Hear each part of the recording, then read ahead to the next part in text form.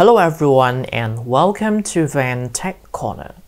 In the previous videos, I have introduced you the 1 gigabit internet fiber connection that I just set up with the TP-Link ONTs and the NanoPi R6S. So this network port is limited to gigabit, therefore I won't be able to reach the speed over gigabit Ethernet. However, I want to give a try with 2.5 gigabit Ethernet and let's see if my ISP support 2.5G GPON or not. Therefore, I have right here the Nokia G-010S ONT. This is the G-010S-A XFP module and it supports 1 and 2.5G. And then I also have the 2.5 gigabit media converter.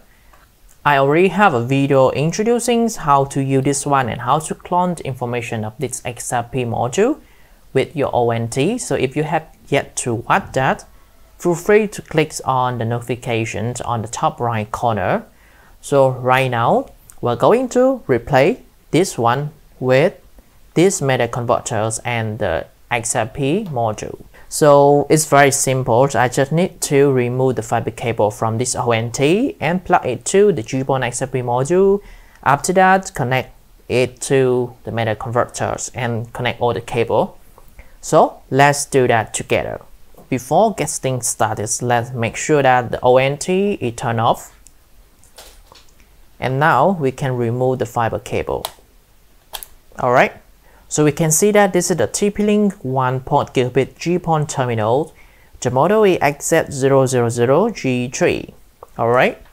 I will also remove the Ethernet cable. Let's put it aside.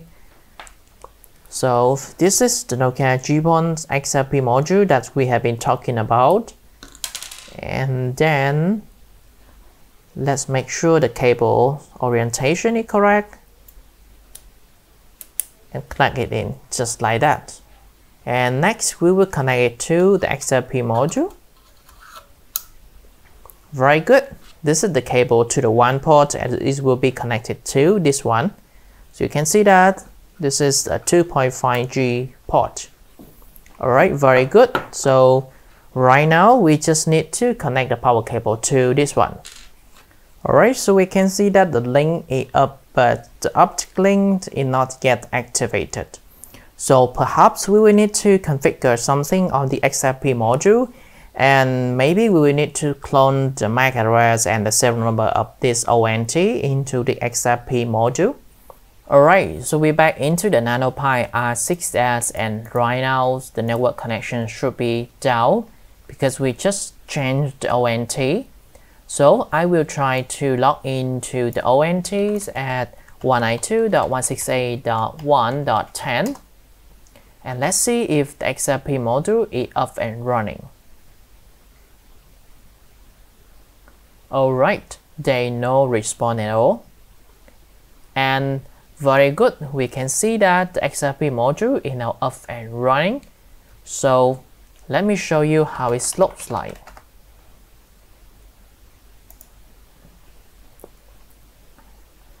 Alright, so here is the GPON G-010S-A from Nokia.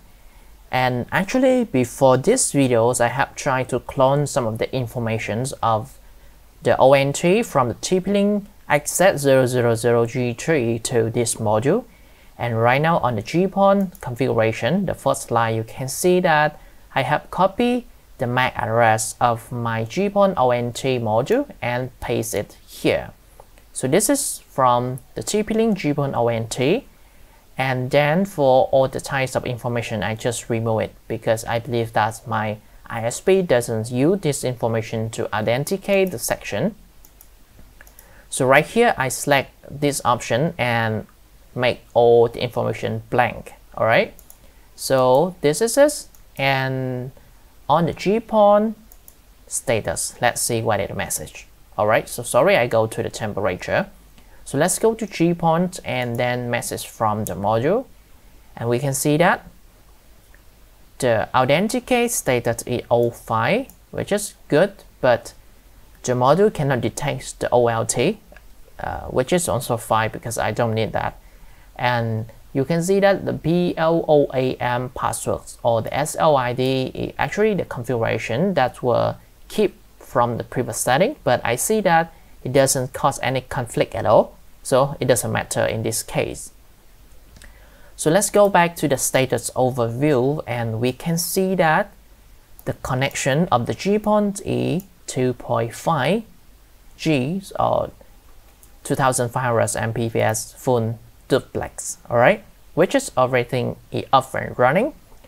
So on the NanoPi R6S, I can see that the PoE connection is also up and running. There's no problem at all. So before we proceed with the test, let me go back to the GPON XRP module and the media converter, and let's check it out. So now on the operational stage, we can see that the optic links is up. You can see that it had a green color, and we have the LED indicator at 2500 Mbps right here.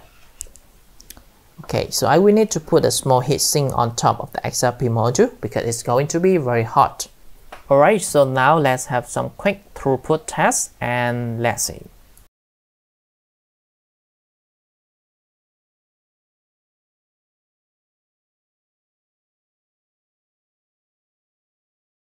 Let's go.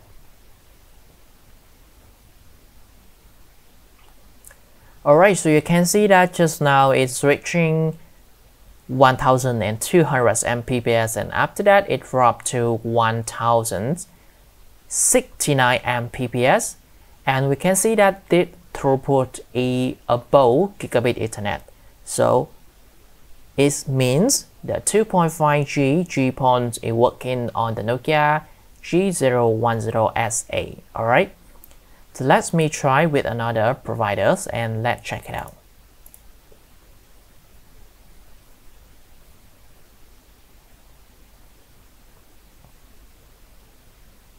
Alright, so we are also reaching 1040 Mbps download with the CPU at 70% idle, and right here we can see the real throughput. Okay, and for upload we can see that the speed is not really fast because this plan is not committed, and right now it is at around 10:35 on Saturday, so it's weekend, and for sure the traffic should be saturated. That's why we don't have a high throughput. And now I will run the speed test again, but I will show you the CPU utilization of this Nokia GPON ONT as well as the NanoPi R6S.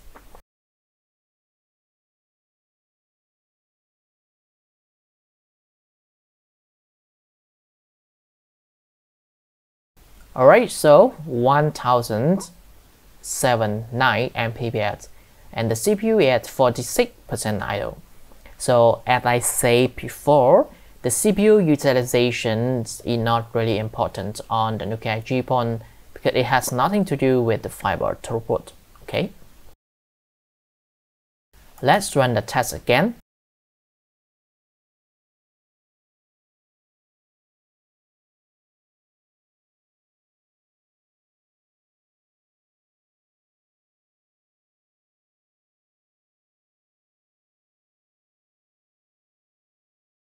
Alright, so that will be a short update for the Gigabit fiber throughput with the NanoPi R6S and the Nokia GPON G-010S-A.